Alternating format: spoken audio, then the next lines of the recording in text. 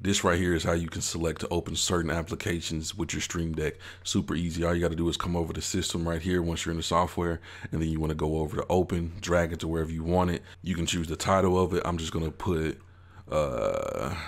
high, and then right there you can also choose the title of it. I'm just going to call it high, and then right here you can choose the application or files. So right here all you got to do is click that right there, and then it's going to pull these up right here. So with this being like it is, you can choose what you want. So let's just say we want to open up the Canon utilities. I'm going to double click that, and then I'm going to go into here, and then I'm going to click this right there.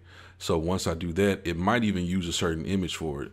That's fine with me. But if I click that right there, it should pop that up. So this will work with any applications that you have and you select.